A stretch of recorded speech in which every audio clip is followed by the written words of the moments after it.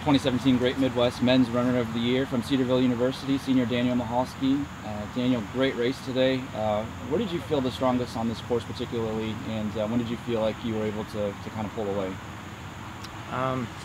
Probably definitely after the midpoint. Came through 4K of our 8K and was feeling quite strong. Was established as a two-man race at the front, myself and a guy from Walsh.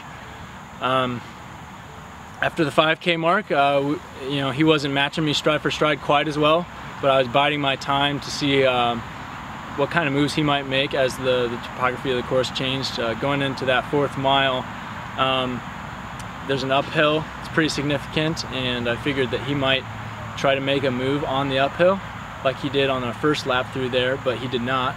So I gained a couple of steps on him there and decided to really hit the next downhill really hard, and that was the gap that I created and sustained for the rest of the race. You know, the next corner I turned, I couldn't hear footsteps anymore. So I didn't really look back for a little bit until inside the last mile.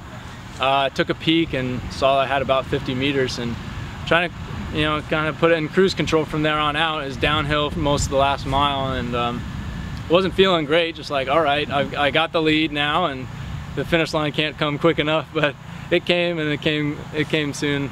Yeah, I was really pleased to get the win. Going into this race, I think many people would say that you'd be the so-called favorite going in, but did you ever see it that way? Does it add any more pressure to yourself a little bit, or? Yeah, so based on this season's results, I had the quickest PR of any other guys in the GMAC, and head-to-head beat beat all the guys from the GMAC competition. So yeah, I knew there was a target on my back, and it was a little concerning. Like, okay, like they're expecting me to win here. They're expecting me maybe to even set the pace of this race. But I didn't really want to do that. I wanted to establish myself more with the lead group and go on how that felt.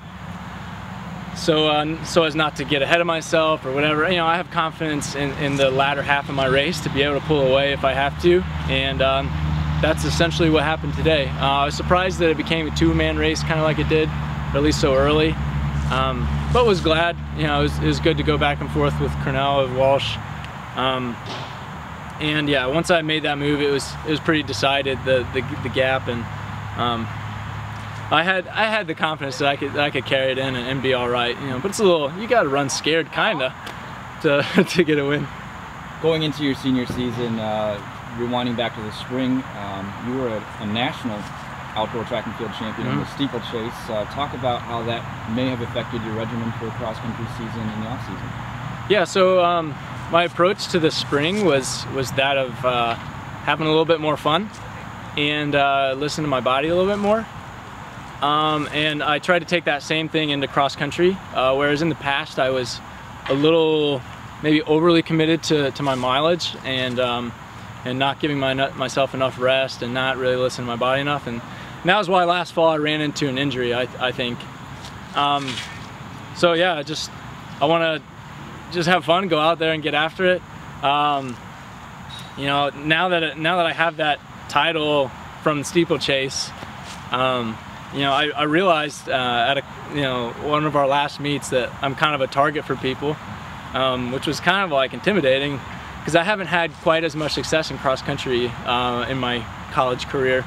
But to come here and to win this race and to do well in my previous few races, it's kind of confirming the work that I've done and my establishment as, you know, one of the better D2 runners. Daniel, congratulations on today's race and best of luck at regionals, which you guys are hosting. Yeah, we're really excited about that. Thank you. Thank you so much.